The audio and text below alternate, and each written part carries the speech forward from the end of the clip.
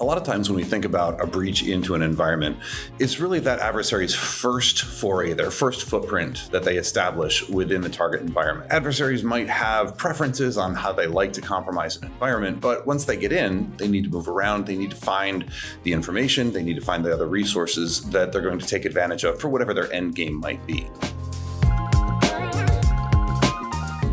So if the initial access is through something like spear phishing or compromised credentials, once the attacker gets in, they're probably not already on the system that they want to eventually get to. So they need to move internally in order to discover and then eventually access those other resources.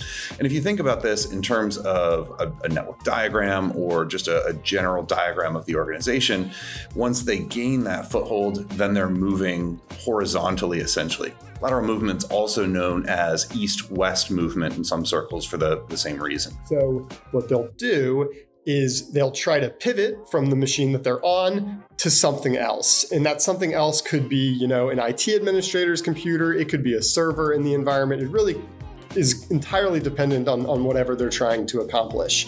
So, it's kind of similar, like in the cloud and SaaS space, it's kind of similar to like compromising an identity and then trying to compromise another identity that has better privileges or access to more and more interesting data than that initial machine or identity that you were on.